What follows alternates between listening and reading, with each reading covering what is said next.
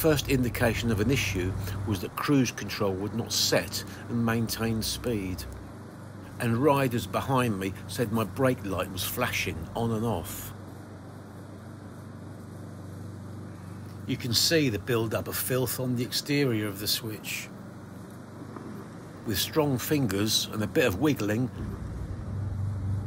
it just pulls out.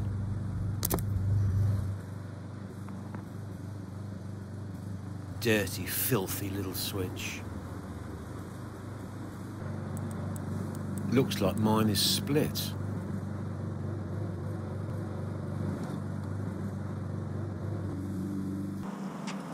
Reach for your favourite cleaning fluids.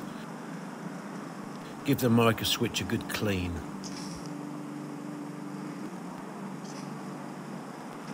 Before I rush and buy a new switch, I'm putting this one back to test it.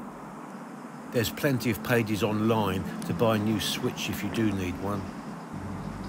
I'm glad to report that after a good cleaning, everything worked exactly as it should do, sorted